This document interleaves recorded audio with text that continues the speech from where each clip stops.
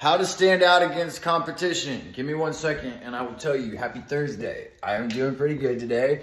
I have been listening to some good podcasts, been doing a little reading, doing some good meditation practices. So where am I at with everything? Okay, my YouTube channel is doing all right. I've got like 62 videos uploaded now. And I think that I have like almost 250,000 views, you know?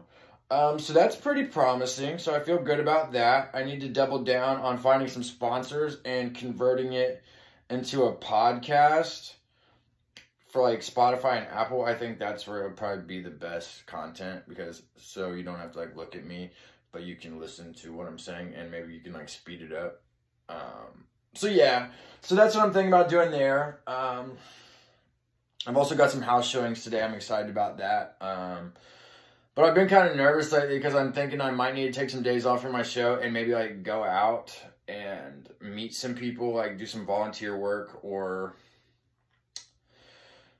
try to find some like groups to be a part of, because I'm nervous about when I go to, I'm not nervous, but when I go to somewhere, I want to make sure that like I'm a value add, and I've got books that we can publish, and I've got lawsuits that we can work on. And so I've got like a fat boy pipeline for the team, whatever team I get, I can be a part of. And I've got tons of international connections, which is a big deal, but I don't have much like hometown connections, I guess you could say. But I don't know. Hopefully that people won't think that that's that big a deal. But you know, I want to be like well-rounded across the board.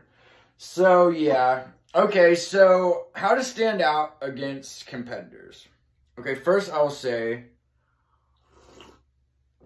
the more products or services you're selling, I feel like the more solutions you can sell. I know a lot of people say that the riches are in the niches, and I don't think that's wrong per se. I think picking a niche is good if you're doing something like affiliate marketing. I feel like picking a niche is good if you're thinking a little bit smaller, but if you're trying to build a monopoly, I don't necessarily think the riches are in the niches. I think it's a lot easier to get to 0 to 1 if you pick a niche.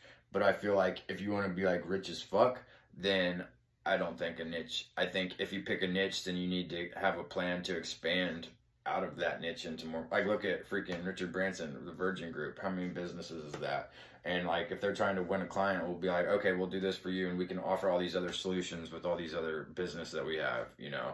So look at it from that perspective. Or Amazon, for example. Okay, what's their niche? Exactly.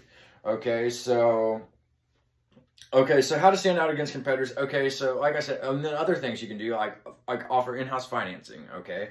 And, you know, certain prospects might be like on the verge of getting credit approved. And if you're doing in-house financing, you can make sure that they get approved, you know.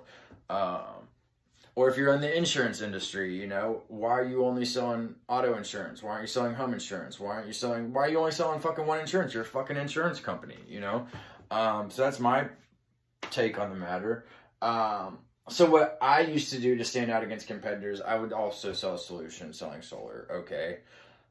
And I would say put like together like a team of like the whole company and be like, what can we offer that our competitors aren't offering? You know, like what can we do that they can't do?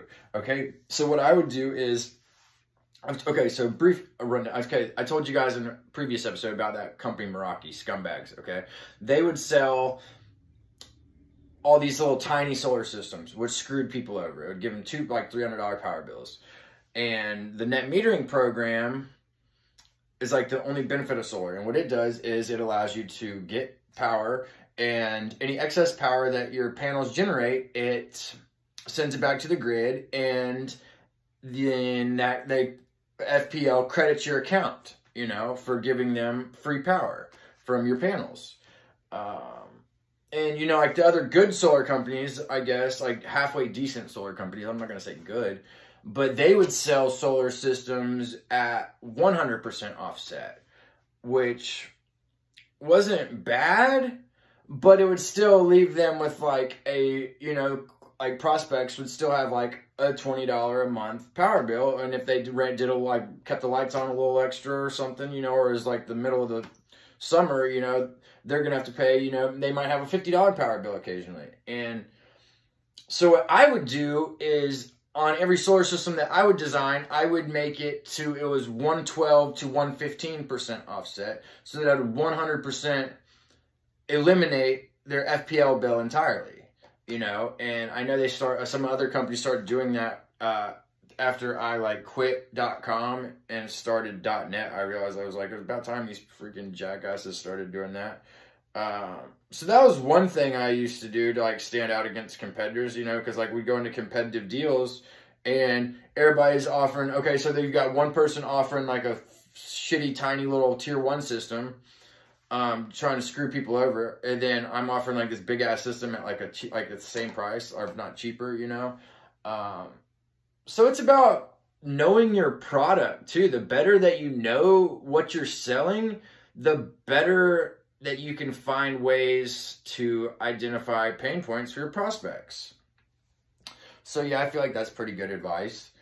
The next thing I'm going to talk about, I had some like funny questions earlier, but I'm feeling like I'm doing pretty good on this video. Okay, so next question. Okay, for creating proposals or presenting proposals we'll get into. Okay, so I'll stick on the solar since I'm on the solar, or it could be okay, so when I would put together a solar proposal, you know, it would be numbers of pages, you know, and it would be, I'd do hard copies, because I feel like when you're going into someone's house, it's always good to have like a hard copy to sell.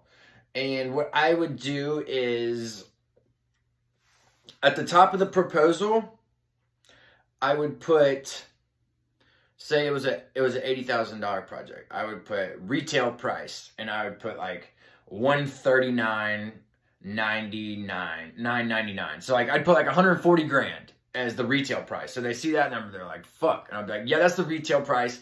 But if you see the actual price is like 79,888, you know? So they see that first number and they're like, wow, that's way too expensive. But then they see the second number, like the actual price of the project, as opposed to like the first number that they see.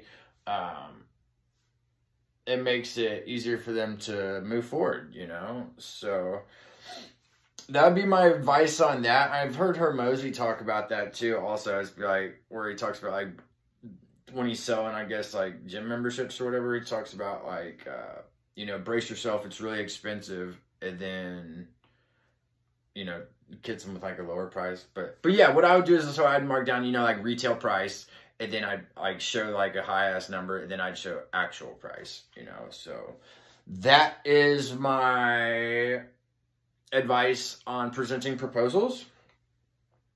And I mean, obviously that can work in any industry, anytime you're selling like a product, you know. Okay, so next we will go, how can people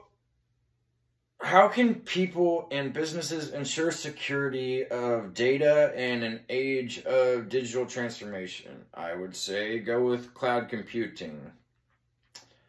And I guess I'll just end with this one. So, okay, so this is just like a funny question. So what would you do if you would win the lottery? If I won the lottery, I would probably put, you know, like a shit ton of it in savings, and then get together with some really smart people and make a plan on how we would make a shit ton of money off of it. Yeah.